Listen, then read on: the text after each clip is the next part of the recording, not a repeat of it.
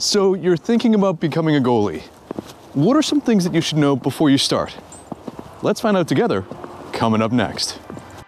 Voice over goalie. Hey, Wayne the voiceover goalie here. My channel is all about bringing you awesome goalie content. So if you've liked, subscribed, or commented on one of my videos, you are totally awesome. So one of the things that I get asked a lot is, how do I start playing goal?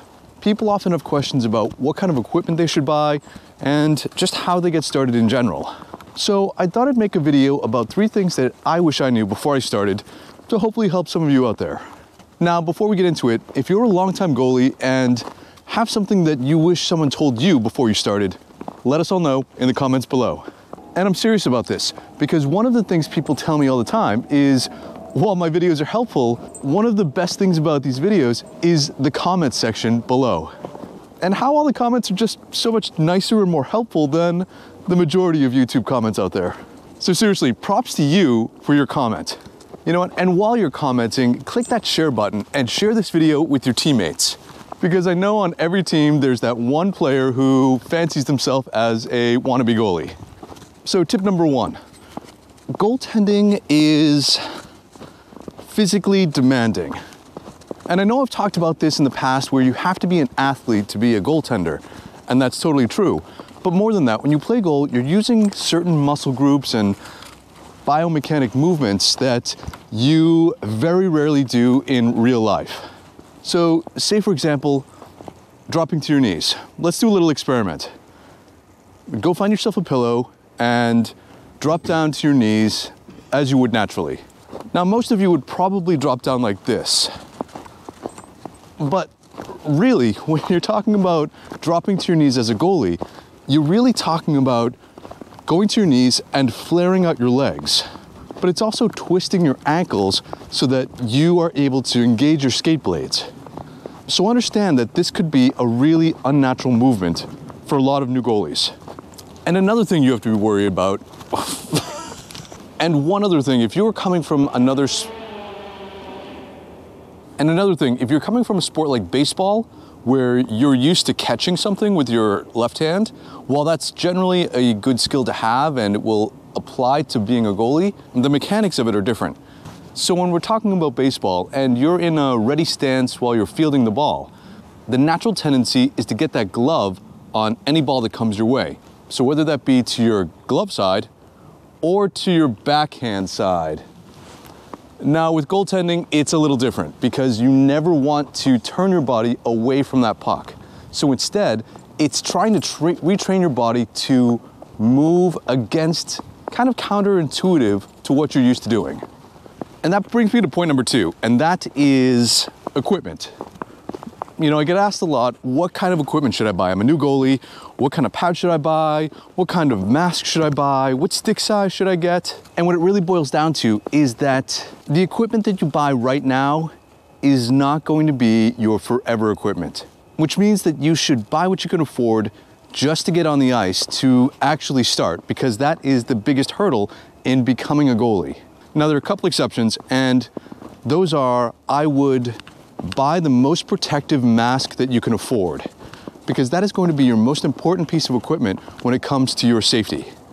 From a performance standpoint, you want to make sure you buy proper fitting skates. You know, my philosophy on it is that if you can't skate, you can't get in position to make a save. And if you'd like to learn more about what I think the most important piece of equipment is, check out this video over here. But when it comes to other things like pads and gloves, understand that as a beginner, you are going to figure out what your preference is when it comes to certain aspects of those kinds of equipment. You know, today's modern pads are basically constructed the same way, with manufacturers making different tweaks and adding different features to their gear just to cater to certain goalies' preferences. But when it comes to the overall protectiveness and how they play, the design of most modern pads today is the same. So that means if you're going for something in the used market that's a couple years old, a couple generations old, that will give you a good starting off point to figure out what you want as your skills develop. The same goes for things like your glove and for your stick. You'll get a feel of what break feels best on your hand for your glove, and also the sizing of the paddle. But between you and me, I would err for a shorter paddle than a longer paddle. But know that you're gonna go through a bunch of different pads in your quest to find what ultimately works for you.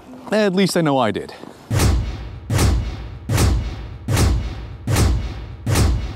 And that brings me to my third point.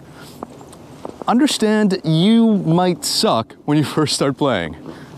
You know, we all have our different reasons for playing goal, and some of it might be you're coming from you've played street hockey and you have a natural gifted propensity, or you played goal in another sport like soccer or lacrosse.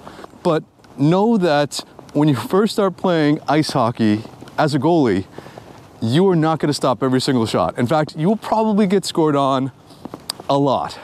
And that really boils down to, you know what, everybody, when they start something new, has a learning curve.